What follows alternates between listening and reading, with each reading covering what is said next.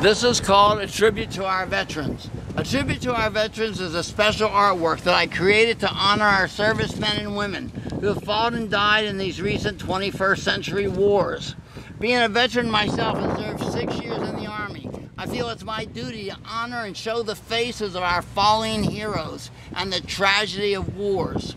The collage of photos on either side of the flag consists of the combined total of 6,912 servicemen and women who gave up their lives in these controversial wars.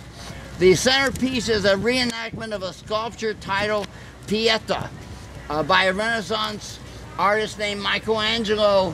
Unlike Michelangelo's religious sculpture of Mother Mary holding in her arms her dead son Jesus, my Pietra consists of a mother wearing anti-war button pins, dressed in black, mourning her son or daughter in her arms. It is said that Michelangelo only signed one sculpture in his lifetime, and it was a Pietra.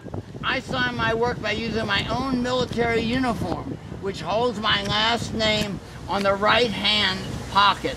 It's Italian. I see it up there. I filmed it in Gallardo, I think it is.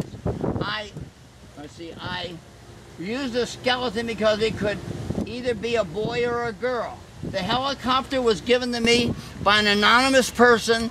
It was placed on top of one of my artworks.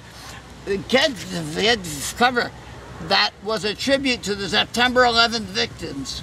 This person, whoever they are, gave me the idea to use it on this project and incorporated the clouds with it.